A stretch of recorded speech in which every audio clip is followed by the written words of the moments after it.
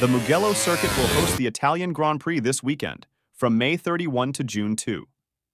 This marks the 38th time the Grand Prix will be held at Mugello, including 29 consecutive races from 1991 to 2019.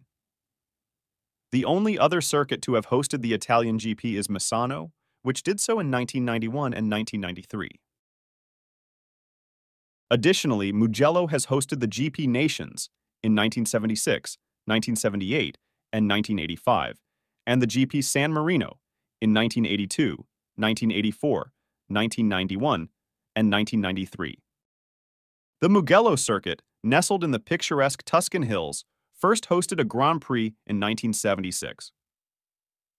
This historic race saw the legendary Barry Sheene clinch victory in the 500cc class, narrowly beating Phil Red by a mere 0.1 seconds in a thrilling race that lasted 62 minutes. Despite the passage of time, the circuit's layout has remained largely unchanged, preserving its challenging 5.245-kilometer track length that continues to test the skills of riders.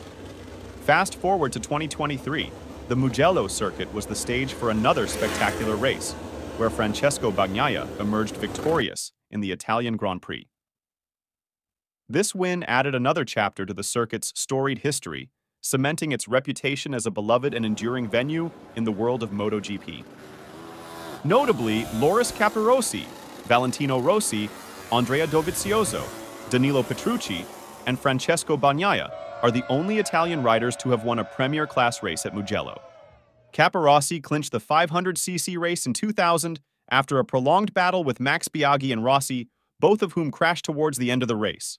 Since the introduction of the MotoGP category in 2002, 9 riders have claimed victory at Mugello: Valentino Rossi, 7, Jorge Lorenzo, 6, Francesco Bagnaia, 2, Dani Pedrosa, Casey Stoner, Marc Marquez, Andrea Dovizioso, Danilo Petrucci, and Fabio Quartararo, each with 1 win.